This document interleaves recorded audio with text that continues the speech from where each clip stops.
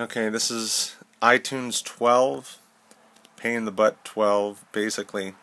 So they've made so many changes that's actually made it so much more complicated to try to sync music to your device, whether it's an iPad, iPod, whatever.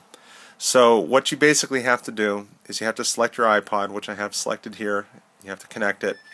You have to make sure that you have this selected, manually manage music and videos, and then I have these other two selected as well, sync with this iPhone over Wi-Fi, sync only check songs and videos. That's not required, but that's just one of the things that you can do.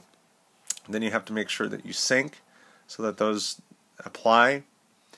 Now this is where the pain in the butt comes in.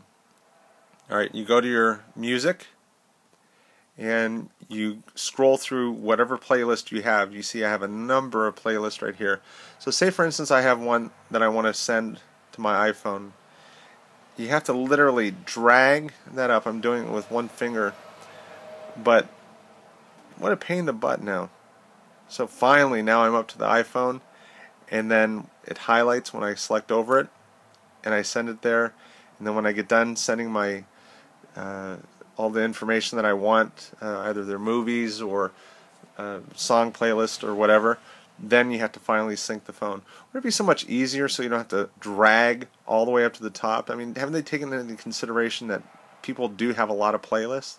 So you could just right mouse click and just send to the phone. If it was more intuitive, wouldn't iTunes 12 know that you have something connected to it? Apple, what's happened to you? So many problems.